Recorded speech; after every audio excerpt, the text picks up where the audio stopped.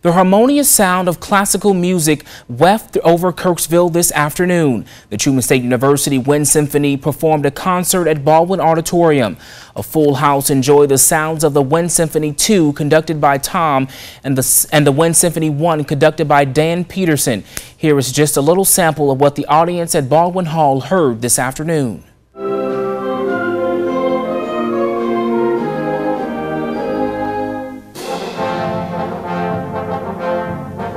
Now, if you missed this afternoon's performance or want more information about the performances by other Truman students or groups, contact the Truman Band office.